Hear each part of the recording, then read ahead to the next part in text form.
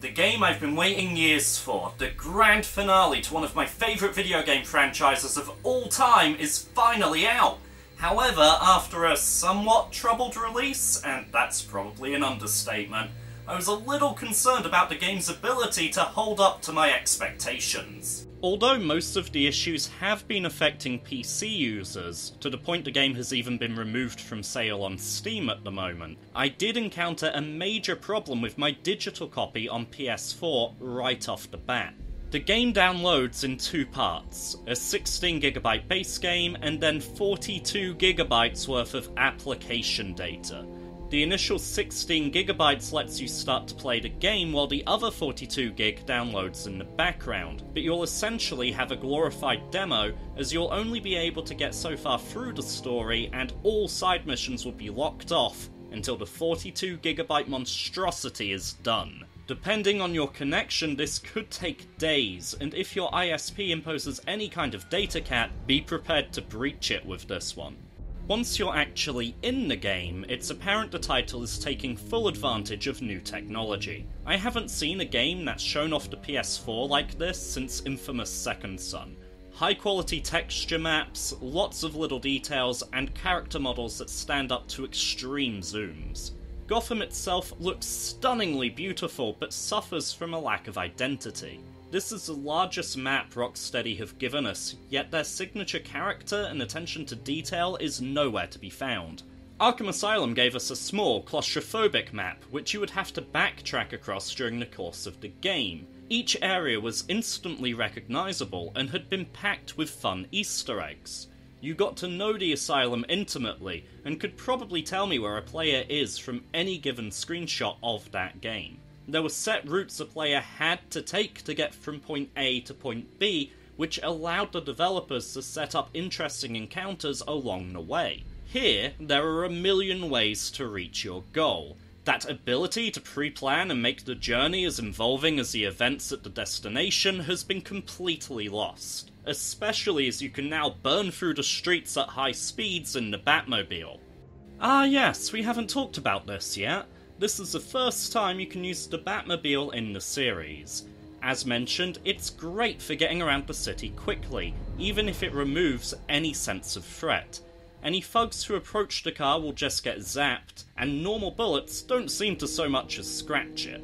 That said, I can't deny it's extremely fun and liberating to drive, especially when you can catapult Batman from the cockpit and glide through the air on the car's momentum. You get an appreciation for just how well the Batmobile controls during Riddler's challenging and insanely fun races. The tank also has a battle mode. This is where the giant guns come into play. During fights, the Batmobile doesn't control like a normal car, instead controlling more like a human player character. You can move in any direction using the left analog stick, and R2 stops being accelerate and starts firing your cannons instead.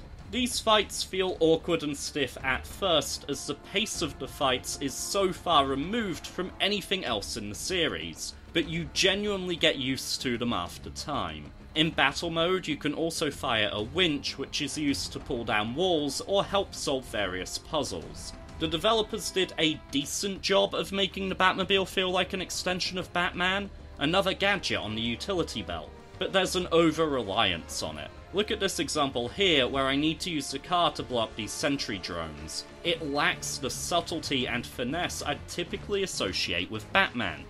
As the biggest new feature, it's admittedly easy to see it's the least polished gameplay element. Everything else feels very much as it did before.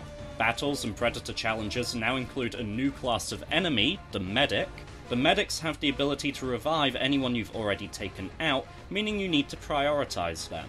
You'll also need to watch out for sentry guns and drones, both of which can be hacked. In Predator mode, you have new Fear takedowns. Essentially, this is a move that allows you to take down 3 to 5 enemies at a time, depending on how much you've upgraded it.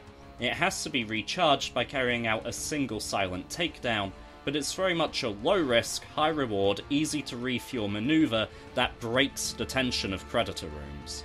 Dual play was advertised as being one of the big new things for this game.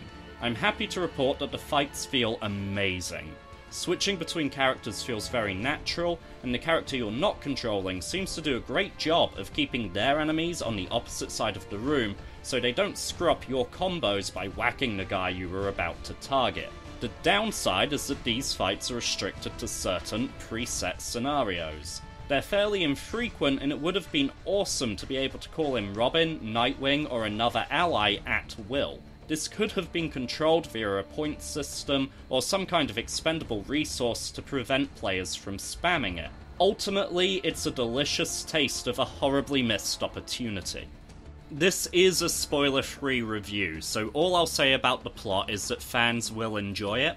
There are some amazing twists, and I genuinely didn't see certain things coming. I'll be uploading a separate video about the story, so those who have finished the game can hear my thoughts.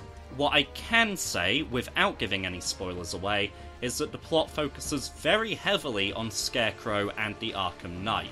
In the lead up to the game's release, we were teased a deadly alliance between Harley Quinn, Penguin, and Two-Face, but Harley only gets a brief appearance that feels obligatory, and the other two are relegated to optional side quests.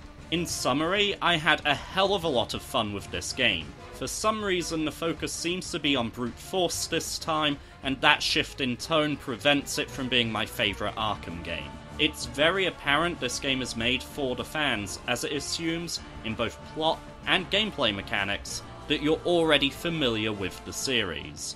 This would be an incredibly confusing jumping on point, and if you're not already a fan of the series, then I'm sorry, but this game isn't going to do anything to change your mind.